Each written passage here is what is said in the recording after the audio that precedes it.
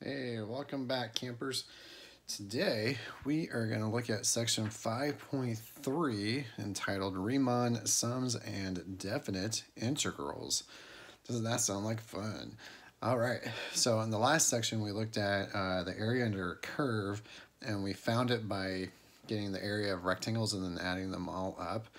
But the thing about those is that the base or the width of each rectangle was exactly the same.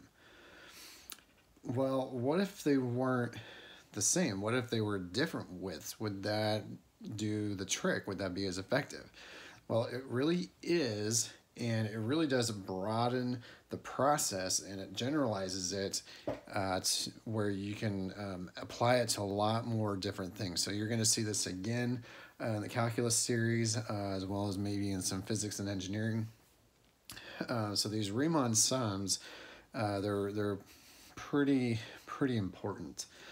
So let's get into it. So we're going to let f be a function defined on the closed interval from a to b, and we're going to let the delta, not delta x, just delta, be a partition of that interval given by,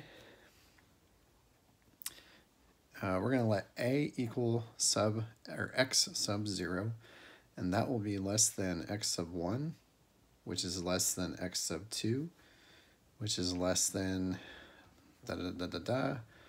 all the way up to less than x sub n minus 1, which is less than x sub n, and that x sub n is going to be the b from the interval. So it starts with a and goes all the way up to b. So we're taking this interval and we're dividing it up into partitions or into sections.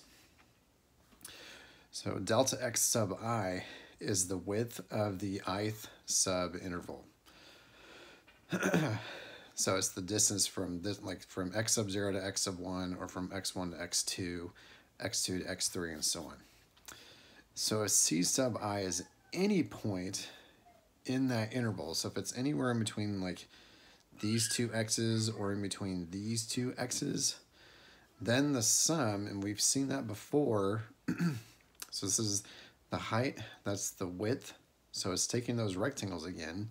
So this sum in particular is called a Riemann sum of f for the partition delta.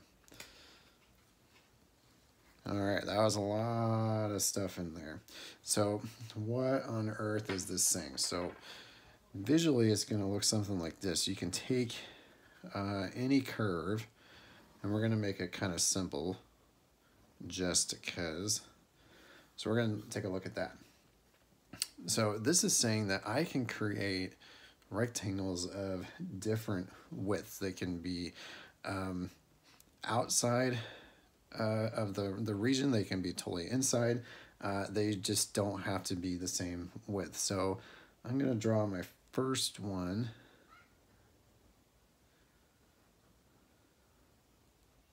Like this. Let's make the next one like that, and then I'm going to draw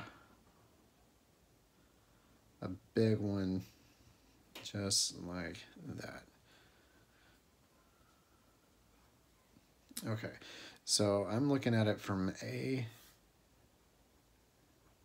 to B, and each one of at the edge of these rectangles, that would be like your different x's. So this would be like x sub 1 and x sub 2, and then I'm at the b. So I'm just using three rectangles. So the n just tells you how many rectangles you're using. Okay, so the theorem says I can choose C, and it can be anywhere in that interval that I want. So for my first one, I'm going to pick it to be there because that's the height of the rectangle. So this C is really what's generating the height, and it can be anywhere in there.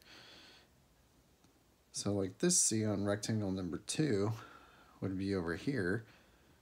So it's not in the middle, it's not on the far left or the right, it's just kind of right there. And then on this third one, it's right there. so that's all it's kind of saying, is that the rectangles don't have to be of equal width, and the heights don't have to be generated by, you know, one of the two sides. It can be generated by somewhere in there. So the width of each of these rectangles is given by delta x sub I, and then the height is given by f of c sub I. So this distance would be the delta x, and then the height would be what you get if you plug in those corresponding c values. Okay, so notice that the phrase a Riemann sum instead of the phrase the Riemann sum. So this c that we're choosing is a random point in the rectangle, and it doesn't matter which one. It can be anywhere in there as long as it's generating the height of the rectangle. This is due to the fact that the choice of c is arbitrary. So for any given function f defined on that interval and a fixed partition, one might produce different Riemann sums depending on which c you choose. So like if I adjusted the width of each of these rectangles, the c could be in a different spot. And then the total area on these rectangles would be different. They'd be close, but they would be different. Okay, so to keep it kind of more simple, we're going to just look at common types of Riemann sums, and we're going to stick pretty much with these three for the class. So if your CI is equal to x sub I minus 1, which means it would be the left side of the rectangle, you have a left Riemann sum. If the CI equals XI, so CI and XI are the same, then you have a right Riemann sum. And this is really what we did in the previous section. These are representative of your upper and your lower sums. So it's technically left and right. Okay, and now if the C sub I is equal to the average of the two x's, then we have a midpoint Riemann sums. So we're going to be sticking with these three. The first two we've already looked at, the left and the right. It would be upper and lower. And it doesn't matter if the upper is the left or if the upper is the right, it can switch. So it's this third one that we're really going to introduce, this midpoint.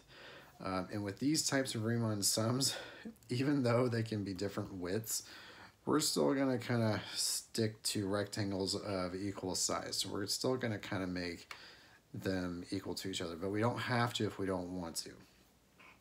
But we kind of do because that's a little bit easier to do.